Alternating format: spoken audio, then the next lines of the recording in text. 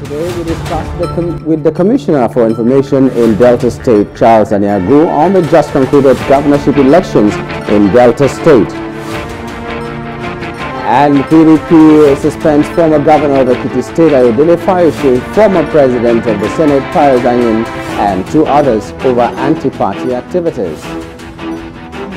This is Plus Politics. My name is Aniagwu Abdaji.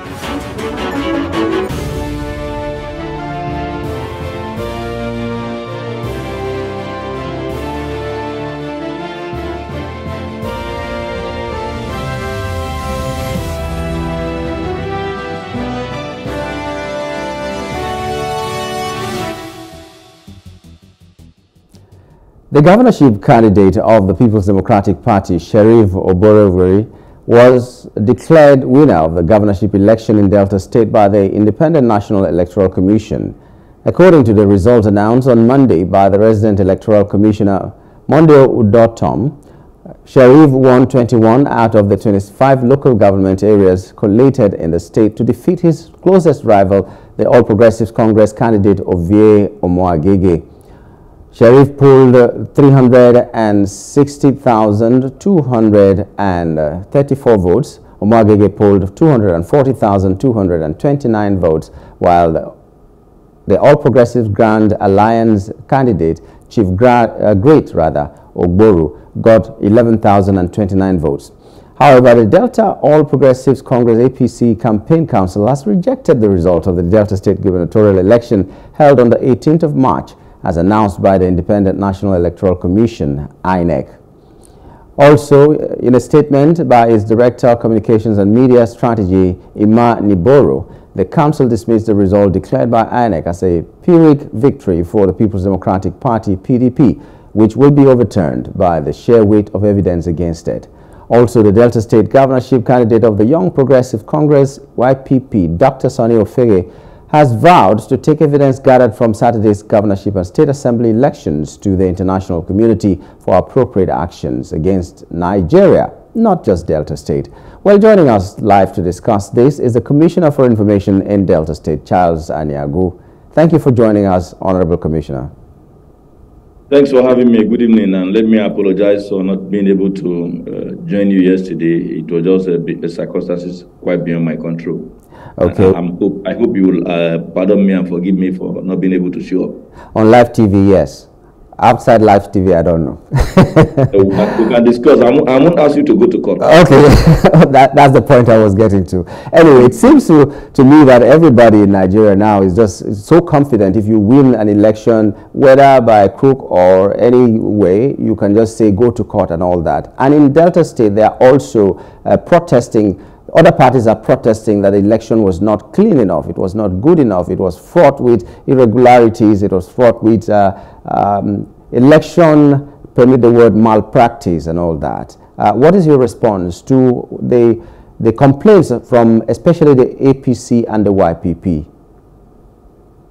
Well, I can tell you that the election in Delta was conducted largely in conformity with the Electoral Act. And we are not going to ask anybody to go to court because we know the distractions that going to court brings to any administration. But if any of the political parties that lost in the course of the election chooses to take advantage of that provision in the Electoral Act that you could protest the outcome of any election in court, we will not begrudge anybody who chooses to do so. But what I can tell you is that that election was won fair and square by Sheriff Oborevwori, because there are many factors. Perhaps in the course of this deliberation, we'll be able to look at those factors that largely contributed to the victory of Sheriff Oborevwori, and which at the same time also led to the defeat of his closest rival in the person of Omoagege of the APC. The YPP is more or less not in contest in that election, so I wouldn't want to waste your airtime discussing a party that was nowhere to be found in the course of that election. Perhaps if it were to be the Labour Party candidate that came third in that election, even if it was a distant third, we could begin to give that a thought in terms of a discussion. So I want to restrict myself to what happened to the PDP, how we won, and how the APC lost. And so, but I can tell you that the outcome is a very, very clear reflection of the desires of the people of Delta. The few areas where we had skirmishes were largely triggered by the ambition of the APC candidate to want to foist himself on Deltans, and of course he took steps that triggered some level of violence in some quarters, which was also quite minimal because the spread wasn't that much. Largely in his own local government, and then in the local government of our former governor, as Ugeli North and Ethiopia West. And so those were the two areas where we got reports of some skirmishes. But at the end of the day, the outcome of that result is a true reflection of what the people voted. And I stand to be corrected. Anytime, any day, we were very much willing to defend that result because indeed we allowed the beaver, thank God the beavers worked. We made use of the beavers. Like I said, in the course of this discussion, I can tell you how we got our victory and how he secured his loss. Okay, but you did mention something that was really funny to me. In other climes, it shouldn't be funny, but you said that YPP candidate did not even come third in that race. But we've seen in Nigeria, this same Nigeria, where a sitting governor right now came This is third. not him. Okay, but I just needed to point that out. But it's the same judicial system, so I just needed to point that out, that any position in Nigeria, we don't know what happens in the courts. But having stated that, doesn't it give you any problems if there's been an antecedent of something like this happening, even the person who came a distant foot becoming the governor? Doesn't it worry you that maybe when it goes to court, some of the evidences they are claiming to have could affect your party's victory? Well, I must first of all admit that the judiciary largely have been able to live up to expectation in a number of landmark cases. And it's just that, like they said, the little feces that spoils the anus. In some other instances, you have some of these not too pleasant judgments, either because they do not flow according to the reasoning of members of the public, or does not have substantial ground in law. And as such, you begin to doubt the ability of the judiciary to do the right thing. A very good example is what happened today. You could see what happened with respect to the reversal of the tribunal judgment in Osun by the Court of Appeal. I can tell you now, majority of Nigerians are happy because they believe that that judgment is in line with their yearnings and aspirations of particularly the people in Osun State. And so the same judiciary where you could have individuals who possibly would defer judgment based on certain primordial sentiments or certain factors outside the consideration of the law. The same judiciary, you also see a whole lot of judges who indeed have been able to give landmark judgments, who are able to defend the judicial sector and of course stand in defense of our laws. So I would not want to begin to entertain any fear just because some judges at certain times did not progress in line with the thinking of members of the public. We do have hope in our judiciary. You cannot, like you said, the people get the leadership they deserve. You can't go into a rotten matter and begin to search for a heady treat.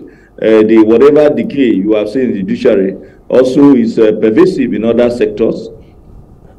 It's a reflection of where we have found ourselves as a country. So if we are talking about the need to have fears, we need to have a holistic appraisal of our country in different sectors, whether it's in INEC, whether it's in the media, whether it's any sector, so that at the end of the day, we begin to have a country that works.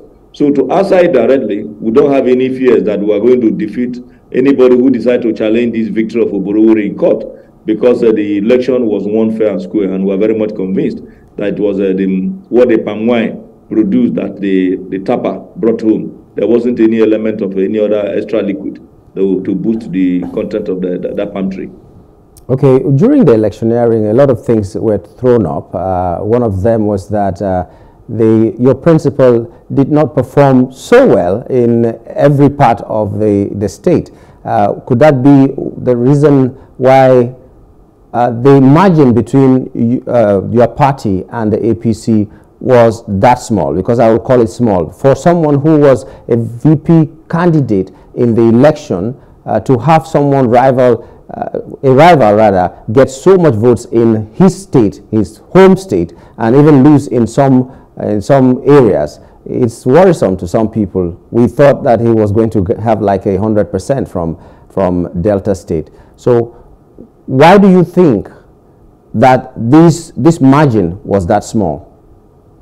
I don't know what you mean by small. Perhaps if you're a student of statistics, you will understand that in this examination, if this election is taken to be an examination, that the PDP is in the A region. If you score 360 something and another person is 240 something, that's over 120,000 difference. And so you can't begin to say it's small. Go and do the statistics, and you see the percentage and then the margin between the two. And so even if I want to agree with you, but of course without considering that that's a small number, you cannot expect an individual to score 100% in an election that is going to be contested, because the person who is contesting against you have families. He has a wife. He's going to vote for himself. He has those who may have been working with him. There are persons from his village who perhaps will want to also bring in some primordial sentiments.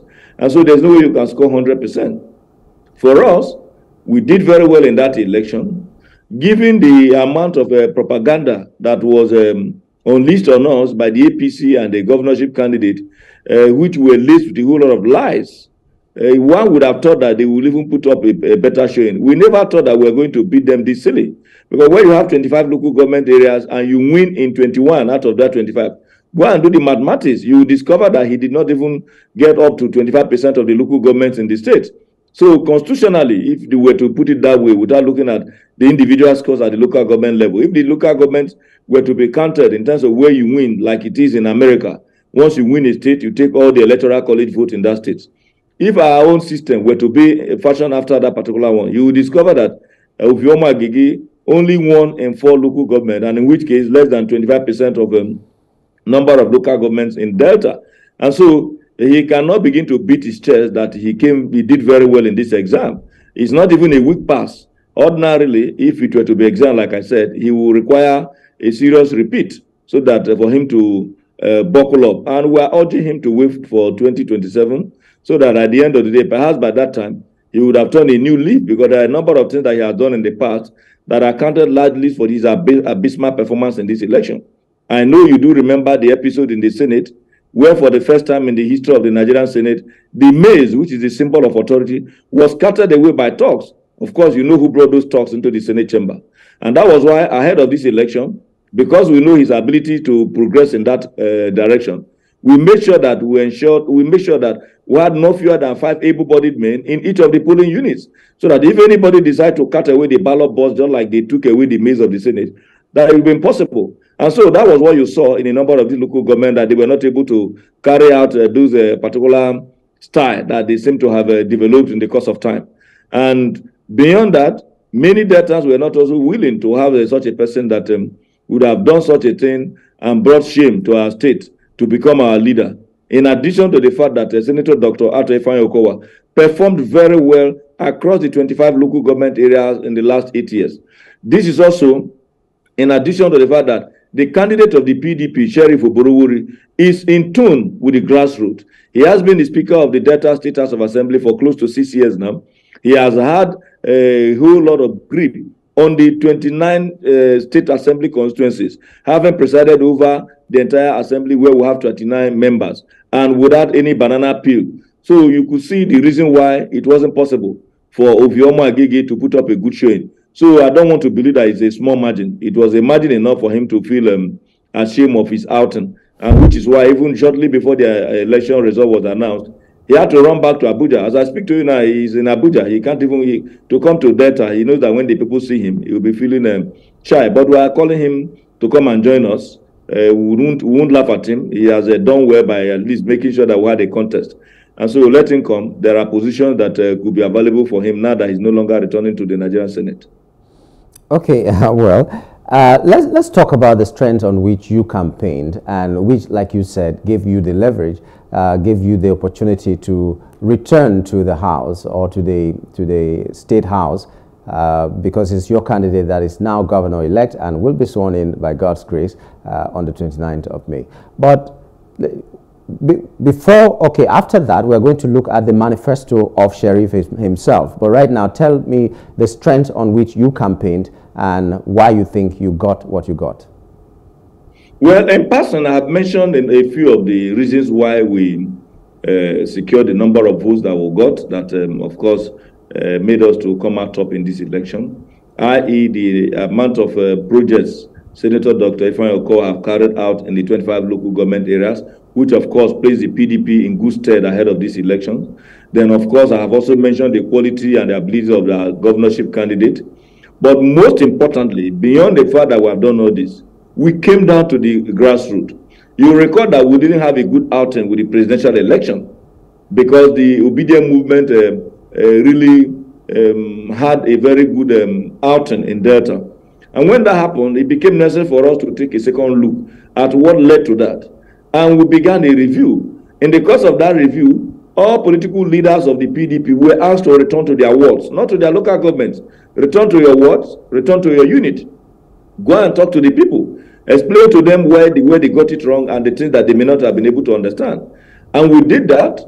And once we spoke to our people, like man talk to man listen, our people saw that indeed that we deserve to be appreciated for the enormous work we have done in the last 8 years, and that the Borowori also deserve to be elected because of his charismatic nature and the fact that he's in touch with the grassroots. And so once that was done, it was obvious that the victory will progress in our own direction. And we spoke to our people listened, and they compared the two candidates. They saw one who they do not even understand his own faith. Of course, you know, whether you like it or not, there are primordial sentiments around faith and ethnicity. So, but good enough, these two different gentlemen are from the same tribe, if you may like, and from the same senatorial district, that's Delta Central, and of the Urobo ethnic extraction. And so they scored equal on that front. But beyond that, you also know that Delta is also largely a Christian state. And they saw one who at least is closer to Jesus Christ, while the other one is farther away because of what he practices. That became a minus for him. Secondly, they also saw one who is not a Pan-Deltan, because all the few things that Senator Aniagwu managed as the deputy Senate president to attract from Abuja, he located all of them in just a portion of his village, not even the entire village, not even the entire local government, not to talk of Delta Central. So they have seen a man who is very, very selfish. So even from Delta Central, people were scared that if he becomes governor, he will only concentrate in his village and forget that there are other parts of the central senatorial district. All these factors combined with the fact that he has not also been a good leader in the APC. He changed almost every leader until he got this ticket to become the governorship candidate of the APC. I'm sure you listened to Cairo Ujubu about 3 days ago, who is the chieftain of the APC, when he mentioned that he was sure that Ovioma Agege will not win the election because the way he treated all of them in the party. And so he couldn't have treated them that shabbily and expect that they will also come out to work for him. Besides, our DNA in Delta, if you examine it, you will see the PDP boldly ingrained in our DNA, except for the incursion of the Labour Party through the obedient movement. And thank God that DNA has been restored by the victory of Sheriff Borowori. So my brother, if he comes back tomorrow and say he want to have another election, I can assure you he will score far less than what he got in this first election. Okay, let's look at Sheriff himself, Borowori, who is the governor-elect, and what his plans for Deltans and the Delta State are rather. Tell us more about his manifesto and the things he believes in. Well, first of all, he has an agenda could name MORE, M-O-R-E. And this agenda speaks to a number of issues that have to be with a lot of meaningful reforms in a number of sectors, in which case he's going to look at land administration, he's going to look at how we also run our economy. He's going to, beyond sustaining the many policies and programs of the Okowa administration, because don't forget it's the same party, and of course we belong to the same family, that he's going to also ensure that they bring in more jobs, more entrepreneurs through different skill programs, which today we are running. So he's not only going to sustain it, he's going to expand it, and he spoke eloquently about such.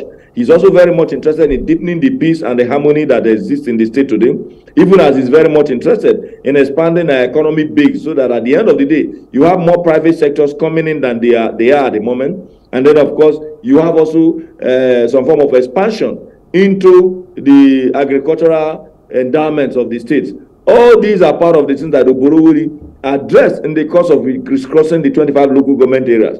One other factor, which I didn't remember to mention earlier, as to why Oborowori defeated Uviamogugi very, very resoundingly, is that Oborowori had the time to visit these 25 local government areas 3 different times in the course of the campaign.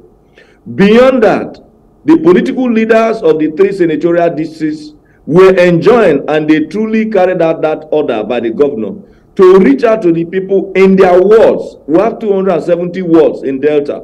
These 270 wards had interface with leadership, true leadership of the party at the highest level. Obioma Agege did not have the opportunity of doing that. Since he didn't do that, there are many places he did not visit. And those that doesn't know you are not likely to go and begin to look in your direction. Besides, there are a whole lot of negatives around him, including the fact that he had had a conviction while he was in the US. All those we make very known to our members of our society. When I mean our society, I'm talking about Delta today. And so, my brother, you will understand that the manifesto of Oborowori, which speaks to expansion of the many programs that Okowa has brought to bear in the last 8 years on the landscape of our state, the fact that he is very much also willing to sustain a number of the laudable projects of the Okowa-led administration, in addition to his touch with the grassroots, is enough for Ovie not to have scored any reasonable vote in the course of this election. And Ovie himself and his followers, they know. They are only just pretending. When you talk to them outside the public arena, they will tell you that they know that it's going to be a difficult thing. They thought they could take some persons who never had any strong showing politically, who defected some few weeks, some few months, some few days before the election. They thought that they were swelling their ranks, but we knew that it was more like a good riddance to whatever you thought it could be. And those people who left, you know what? They lost their unit, not even just their word. That tells you that they were not adding much value to the party. So I wonder what they will be doing now. I could see some of them jumping from one place to the other, but you know, some of them don't even actually have shame. Before you know now, they will be running around looking for how they will give them one appointment or the other. In less than 6 months' time now, you will see some of them running back, jumping from one political party to the other as if they are prostitutes. But of course, you know, politically, we have a lot of them in that okay, just before we wrap up, let's just look at, everybody is now concerned about education, especially after what happened in the elections, and we're concerned about our youths who are going to take this mantle tomorrow, and we talk about education all the time. What plans does or plans do Sheriff have for education for Delta? First of all, Sheriff, in the course of moving around, talked about the need to retweak our curriculum such that it accommodates a whole number of programs that will speak to this life of our people. In our own administration, we have been able to pay a whole lot of emphasis and attention on the issue of technical education. Sheriff says he's also going to do that so that you have much more didactic system of learning where the students are able to have the hands-on knowledge in addition to the theoretical knowledge. But beyond that, he's quite very, very clear on his desire to fund the school system in such a way that you begin to sustain what we're having now. Let me tell you, that it's only in Delta that even when the universities and the higher institutions were on strike for 8 months, our schools were running. And Oborowori says he's going to sustain such that none of the schools, we have 4 universities in Delta, 4 state-owned universities. No state in this country can boast of that number. We also have polytechnics in the different 3 senatorial districts. No state can boast of that. We have College of Education in the 3 senatorial districts. And all of them were running even while others were on strike. Does he intend to make the budget for education bigger than what is obtainable right now? And well, how many percent? It's not about making it bigger. You know, doing what works is most important thing. Let me tell you, we discuss with our people because everybody is paying lip service to education to assume that you can have free education all through. And at the end of the day, you say education is free, but the quality is in the pit. And what happens? You say don't pay school fee, yet you don't have the money to pay the lecturers. You say don't pay school fees, yet the classroom are in worst of shape. Don't pay school fees, no medical laboratory, no science laboratory. All the things that they require for the purpose of having quality education are not in place because you don't have the funds to be able to fund it. But what we did in Delta is to say, okay, just pay a little, meet us halfway, so that even the monies you need to power the generators in the schools, the money you need to clear the grasses, the money you need to repair the electrical appliances in the schools, the money you need to do a few other things, including the temporary staff that you may need to hire, that you should be able to have money at that level. Why the state government is now saddled with the burden of the payment of salaries of the workers, or in this case, the lecturers and the other non-academic staff, and at the same time engage in very, very huge project that will require huge capital outlay, like building of structures. But when you say completely free, you forget that that money you are using to declare free education also belongs to the son of the carpenter, who has to pay for agreement by his parents for him to even learn carpentry.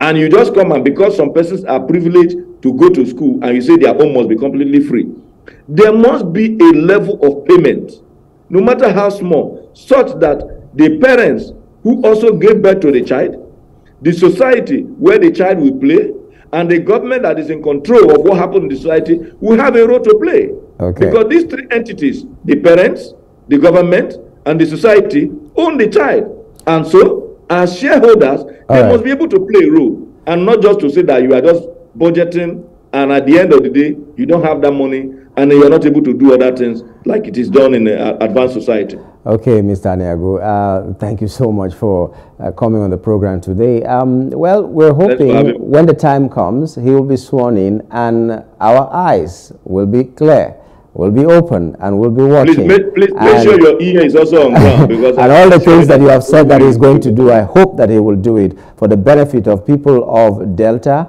and Nigeria in general. Thank you so much. Those of us around him, whether in or out of government, at least we'll be able to reach him. Okay. We'll be able to say, please, you recall you made this promise. Please keep to the promise. Thank you so much for coming on the show. Thanks for having me. Yeah. Okay, we've been talking with the Commissioner for Information in Delta State, Charles Aniagwu, and we'll take a short break. When we return, we'll be talking about other happenings in PDP. Stay with us.